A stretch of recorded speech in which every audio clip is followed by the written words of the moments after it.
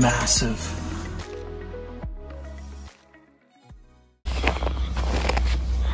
Got a bit of stuff. Hey, we got a bit of stuff, eh? Yeah, not too much, no, really. Ooh, Just a little bit of stuff. good morning. First ice fishing trip of the year.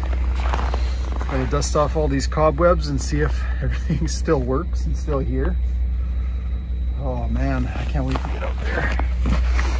What do you think? Both buddy heaters. It's going to be about -20 in the morning, so we'll probably need both of those and definitely more. I was thinking maybe just throw a tent in the back seat. Yeah, we can put stuff on top of it. Yeah. Okay, well, let's get packed up.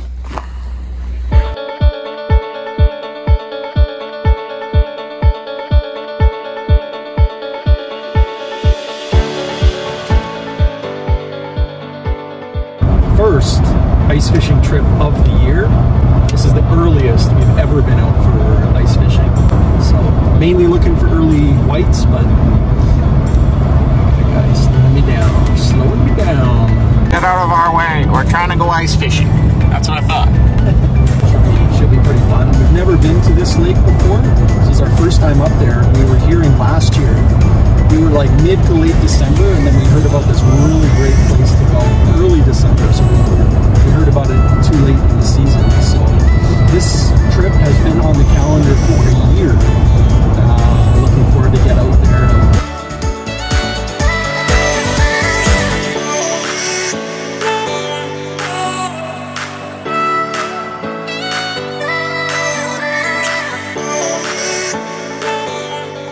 About 2 hours to an hour and a half of light left. Decided to bring the grouse guns on this trip because it is still grouse season. So maybe sometime either tonight or tomorrow we might find a grouse because we are in northern Alberta. There's a lot of public land.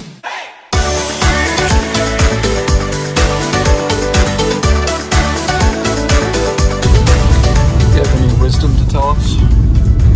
It's always that when you go to a new spot, I don't know what it is, you just get uncertainty of not knowing anything about the area directly.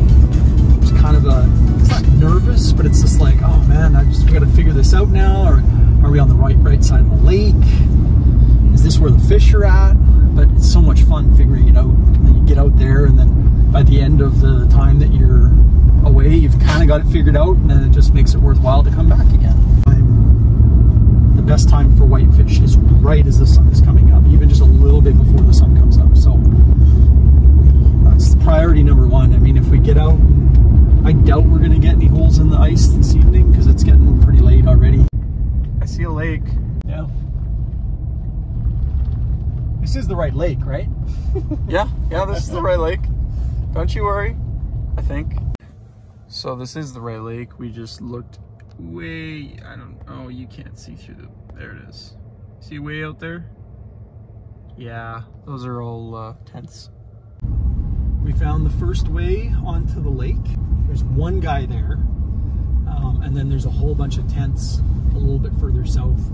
So that's probably the whitefish hotspot.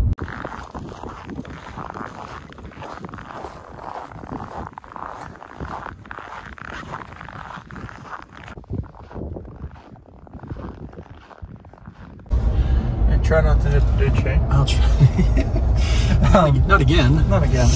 We talked to a couple people, and they both said that they didn't catch anything, which is not a great sign, but just got to try it. There was some blood on the lake where somebody had caught it either this morning or last night sometime, so it looked pretty fresh. So someone caught fish. Hopefully we catch some tomorrow morning.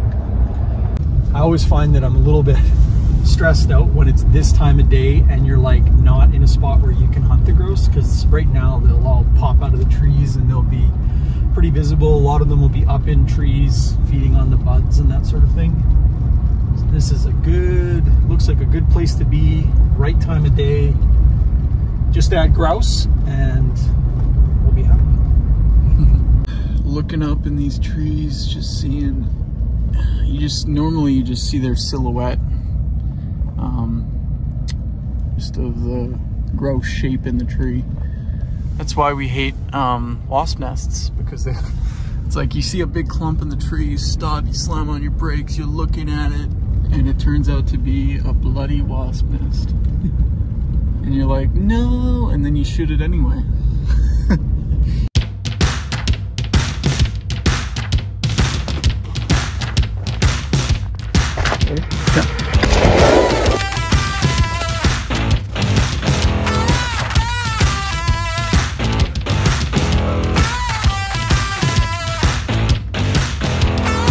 We got one. Woo! We're trying to get another one.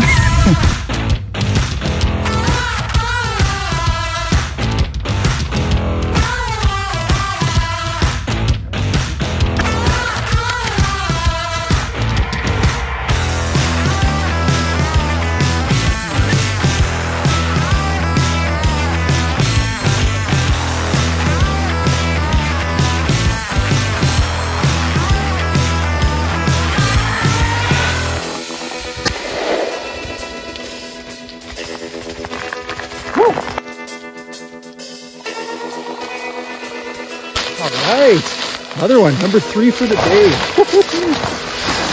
Shit! That's enough birds for a grouse steer. Just spotted a couple grouse. They're pretty far back, so we're gonna try and make a stalk on them. And it's flipping cold. Let's go.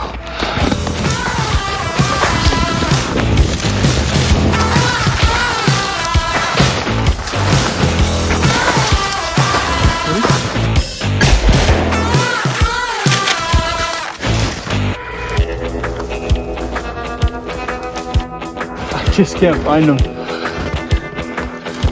What the? We're like, oh, dude, he dropped like right here. Yeah, he dropped like I'm standing right above. Nice. Okay, let's go. Okay.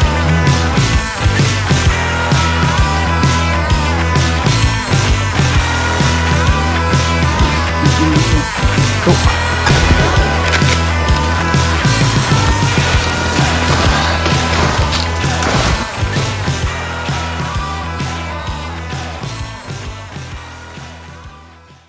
So we went ice fishing. How do you know when an ice fishing trip turns into a grouse hunt? Just a couple birds. Holy moly! Oh, that last 45 minutes of the day, and all the grouse come popping out of the bush.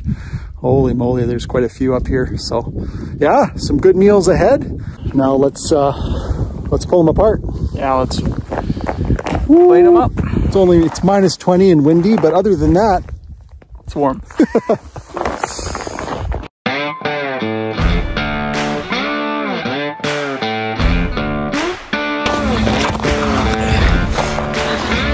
I'm freezing, but we got 5 grouse, so we're good. Day 1, that's a wrap. We had a look at the lake. We're just scouting the lake for tomorrow. Trying to figure out where we're going to set up in the morning. We're going to be out in the dark, ready to go for sunrise, because that's when the whitefish should be coming in pretty hard. So lucky, I had 45 minutes at the end of the day, drove the area, got to know the area a little bit more, and crossed a path with about, I guess, 5 grouse. Looking forward to tomorrow. Yeah, we'll see how we do. If the bite is on, then we'll probably just focus all the time that we have tomorrow on fishing, but we also have the option that, you know, let's fish the morning and maybe go out and drive some roads again and get into some grouse. So